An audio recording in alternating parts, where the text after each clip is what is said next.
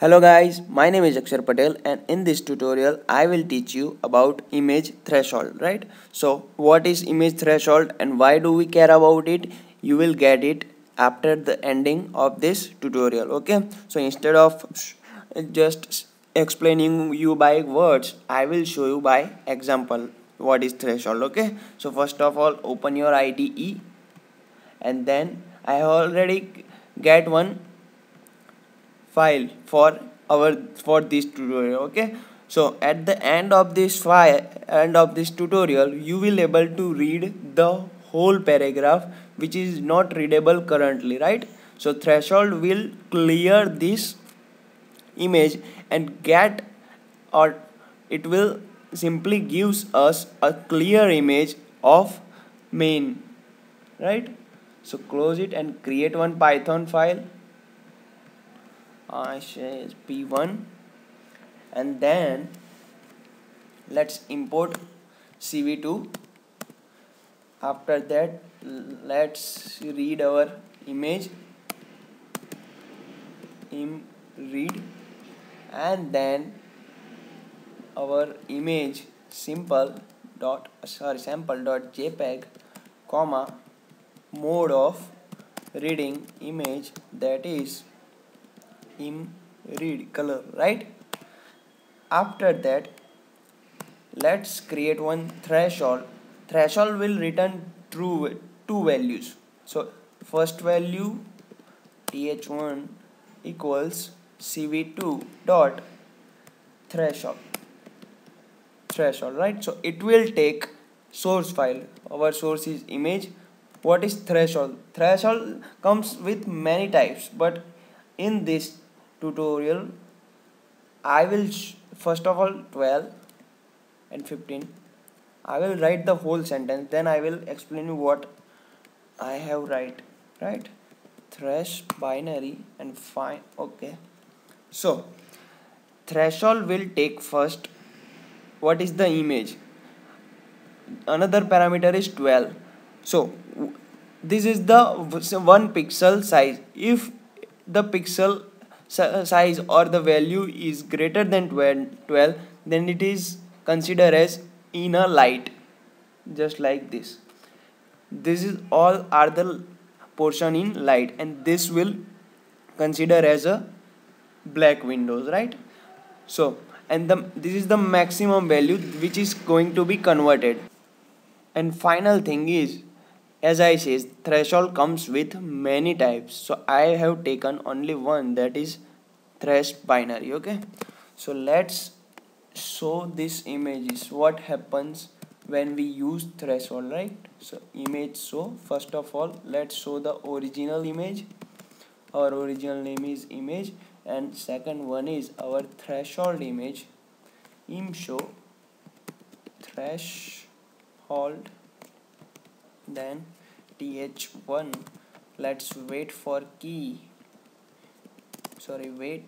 key equals 0, and cv2 dot destroy all window, right? Save it and run it and check this out, right? In original image we have somehow we read the content, right?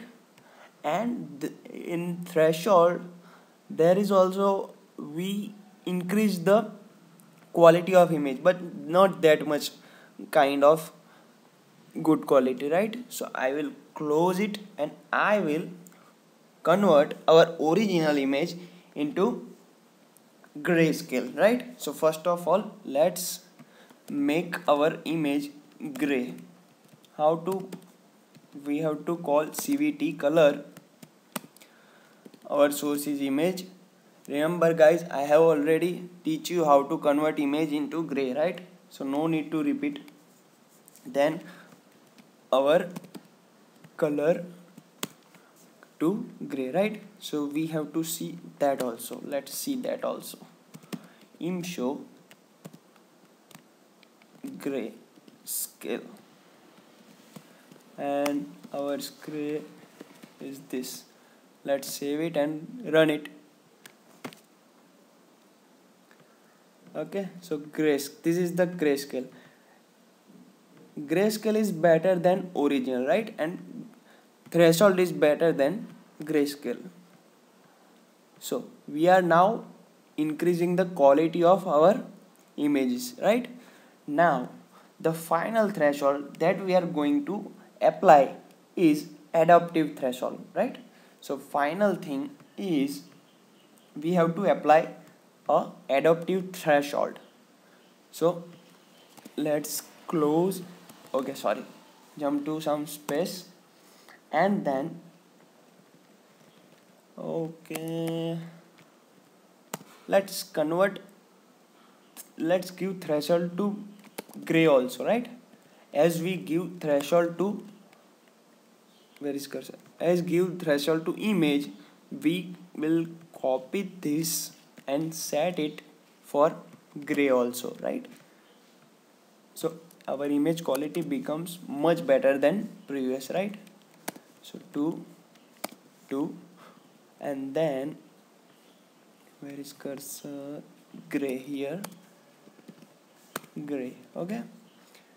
Then instead let's copy this and view that also, gray threshold, right? And the value is 2. Let's save it and run it. Okay, so this is the gray threshold, not that much good, but I have to show you guys. Okay, let's close all this window, and final threshold that we are going to apply is adaptive threshold. We make a variable and then cv2 dot adaptive threshold, right? So it will take bunch of parameters. So first parameter is what is the image.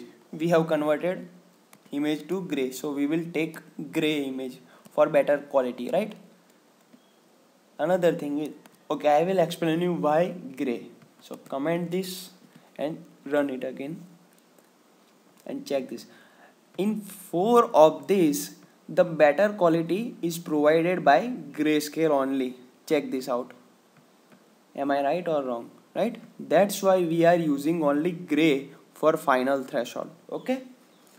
So let's close it and use gray threshold, gray as a input to adaptive threshold, right? Another thing is what is block size. Okay, I will show you by parameters, right? So you will understand very easily. First is image name, second is maximum value, obviously color maximum value is 255. Another thing is what you want to adaptive threshold, right? So we use adaptive thresh Gaussian underscore c, right? From which we have used thresh binary, right? And what are the block size? I will give 115, and what is c value, that is 1. Then final thing is remaining is, let's delete all this threshold and we will print only original and the final threshold value, right? Let's give this final, and now use guess, and let's run our bad boy and check this out, right?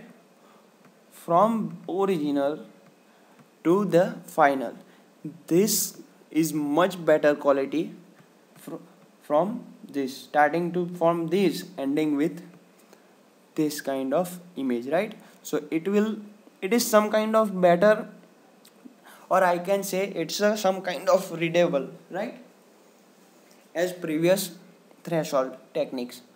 So that's all for this tutorial. I hope you guys understand it, and well, I will see you guys next time.